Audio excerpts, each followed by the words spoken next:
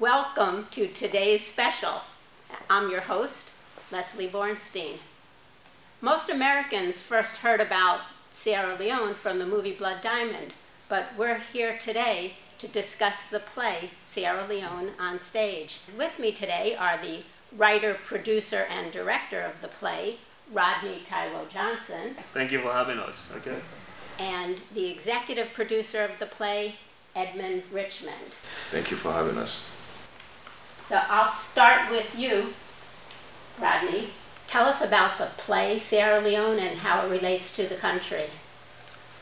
Sierra Leone on Stage is very synonymous to Sierra Leone the country, because I actually, experience, I live and breathe, what exactly took place in Sierra Leone. And so as a result of that, I decided it would be wise if I can just express myself through poetry. I wrote this play back in 2006. Excuse me, you wrote the poem in 2006. In 2006, and then I recently decided to take it to the stage.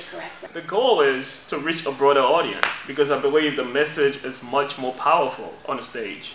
A lot of people can relive this moment, this important historical moment in Sierra Leone, by just doing it on a piece of paper or writing a poem on a piece of paper or on the website. It doesn't really have that impact as it is on stage. It's traumatization of history being unfolded. That's a very powerful message. It's visual. As a non-Sierra Leonean, how do you relate to the play? Well, first of all, being a non-Sierra Leonean does not exclude me from being a part of what is happening in Sierra Leone, particularly because the situation in Sierra Leone, there are so many other African nations that can actually identify to that very situation. It's not just in Sierra Leone. So as an African, I believe it's my responsibility to get involved in such a huge project, so we can bring awareness to the global audience. You've written a poem, Sierra Leone, okay. and in fact you based your play on the poem. Okay. And there's a very important stanza in this poem that I think is the crux of the play. Okay. So if you would just recite that stanza for the audience.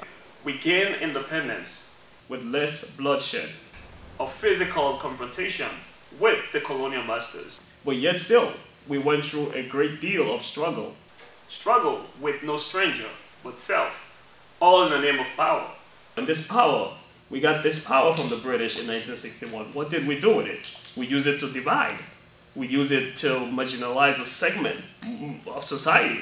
We use it to infuse tribalism in the nation. We use it, to infuse nepotism, which is, based on who you know. If I get a promotion, it's not based on what I know. In Africa, social elevation is not based on merit, but it's based on who you know. And that's very, very sad. So there's a culture of corruption in Africa.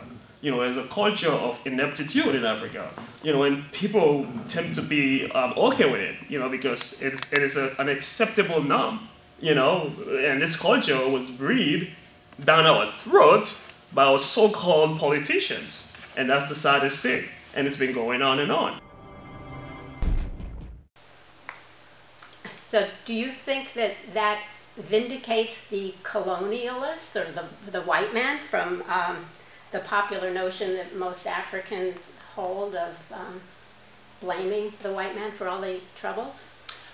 I wouldn't quite put it that way, because colonialism itself, it's a bad concept.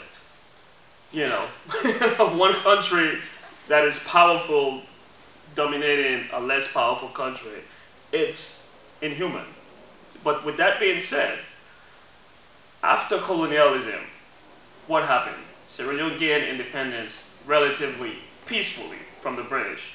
And during that time, there was a period of, prosperity and calm in the country. That didn't live for long. It was short-lived, that period, actually. And then you had a series of coups in the late 60s in Sierra Leone. And then from there, the country fell into economic stagnation. Sierra Leone declared a state of emergency actually in 1987, economic emergency. That's one of the few African countries, to do that.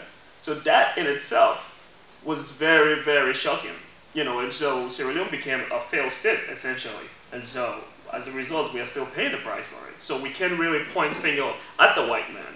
Yes, the white man might be pulling the strings from Europe, but at the same time, what did we do? The white man didn't tell us to amputate each other's limb and arms. We had Sierra Leoneans chopping the arms and limbs of Sierra Leoneans, amputating Sierra Leoneans. What does a little kid, innocent kid, has to do with anything that's going wrong in Sierra Leone? Absolutely not. What does the white man has to do with what went on in Sierra Leone during the war? Okay, some people say, okay, the white man actually sold weapons to Sierra Leoneans, but they didn't tell you to go and kill your brothers. You have conscience, you have common sense. Quote unquote, you must be the change that you wish to see in the world. Are we making these changes? No. Are we being these changes? No, we are not. Politicians embezzling hundreds of millions sent to the country by IMF. How do you call that? Selfishness and greed. How do you expect people to sit quiet and be okay with that? So these are the things that really divide a nation, and it's going on. So I decided to write this. This is a satire. I'm ridiculing the fault of society, just like Fela did with his music. It's very similar in a different way. So most of these issues that followed after independence was self-inflicted wounds.